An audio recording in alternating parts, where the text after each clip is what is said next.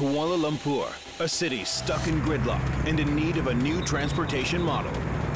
The new Sungai Buloh Kajang MRT line will stretch 51 kilometers with 31 new stations, and a fifth will be built underground.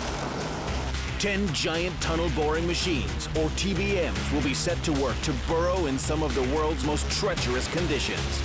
A new breed of TBM is designed to tackle Kuala Lumpur's unstable ground. Called the Variable Density TBM, it is the latest in tunnel technology. The construction team will face perils that will challenge Malaysian engineers to the limit.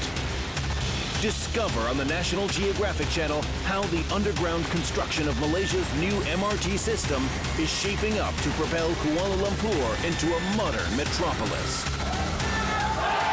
Megastructures, Malaysia MRT Urban Diggers, August 31st at 8 p.m. on the National Geographic Channel.